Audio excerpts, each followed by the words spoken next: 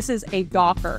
And some pizzerias use it, some don't. I'm gonna tell you what this is. And if you happen to find big bubbles in your dough when you are baking your pizza, the reason is because you have gluten. That dough has not been risen properly yet. So if we were to, for example, make dough today, and I go first off, try to stretch it, it's really hard to stretch. Not only that, it'll do a giant bubbles. And we rarely do that, but sometimes on a Friday, we run out of dough after 8 batches of dough. We make the dough, and if we have to stretch it immediately, we use a docker. It'll make sure the extra bubbles, they get popped. So let me show you how it works. So this is my dough as we stretch it. And I wanted to tell you, if you do not have a docker, what you have is fingers. This motion when we go stretch dough actually does that.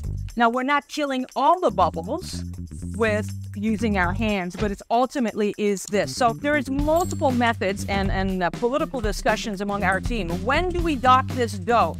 Is it at this phase? Is it we put it here and dock it, or when? So here's what's going on. We're going to go back to the purpose of why we're doing what we're doing. Is to get some of the air bubbles out. It's help it pop out. So when I stretch this dough, if I dock it, let's do this. If I dock it before I stretch it, and if you dock it very bad and there are holes, when I stretch it, I am stretching the holes. Do you see that? I'm stretching the holes ultimately when I stretch it.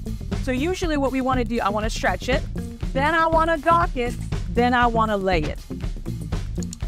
Because as I was trying to demonstrate, you see these holes I've stretched when I was trying to demonstrate it to you. When I sauce this, the sauce can go in there and obviously get stuck or whatever when your pizza's stretching. So how we use a docker is we're going to stretch the dough, we're going to dock it, then we're going to lay it on our screen.